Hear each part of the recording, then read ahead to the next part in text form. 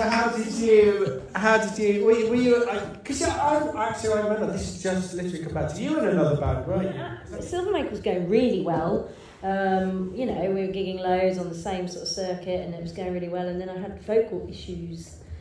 I had to have an operation on my voice and it just stopped us dead in our tracks. I think we just signed a deal in America, a small one, but still, we were potentially things were happening, and we just had to stop everything. I had to have an actual operation, like the one that Adele had, same one.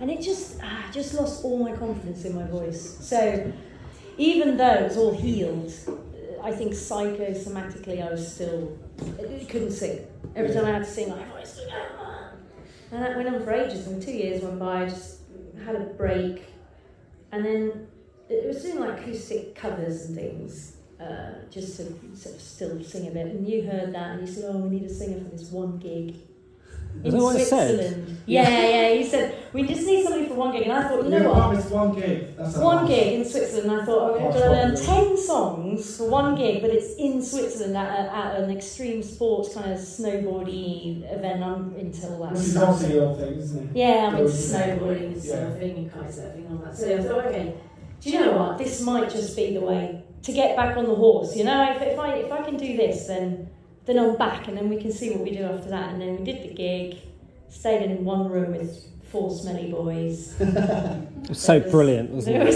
It was so good. I remember sitting and you met Ian that 7 a.m. I was having a sandwich. Martin grabbed a sandwich from behind the bar and we were sitting there eating it at 7 a.m. Everyone had gone to bed. It was ridiculous. It was really fun.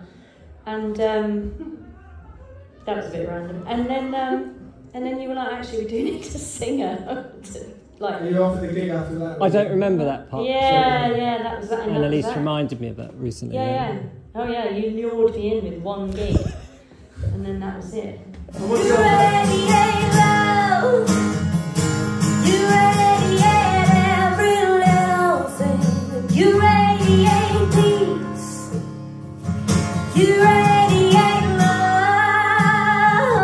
You radiate love.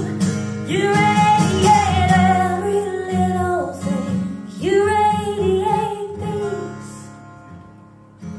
You radiate everything on me. Woo.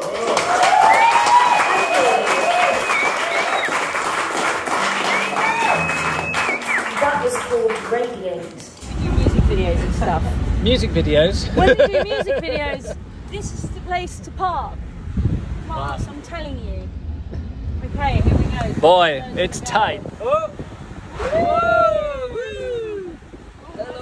I nearly ran over a woman with a pram here the other day. This is completely not... It's a white knuckle ride. I live up there on the right. I have to get there. I don't know if I'm going to make this out alive, this journey. Yeah. That was just a little warm-up for that song.